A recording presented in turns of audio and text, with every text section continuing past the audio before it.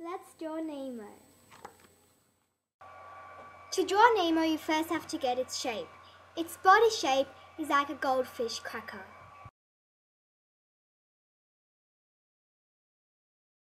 I'm going to turn this little piece of nothing into something really awesome.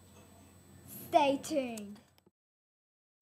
Then draw its fins, eyes and mouth. Make sure to have a rubber because you might need to do a little bit of rubbing out.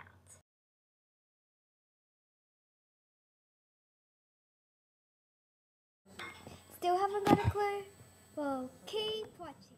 With the fins under the mouth, you have to make sure you draw them separately and not like a bow tie. Now we don't need the drawings at the bottom, so we just take it off. Keep on swimming, keep on swimming, keep on swimming. Recognize this character?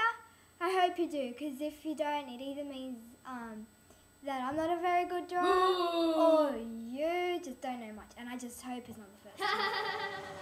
I think drawing is like magic, and some people ask me why I think that. Well, this is why. See, you have a normal piece of drawing. Now let's color it in. Abracadabra. Just wait a second. Abracadabra.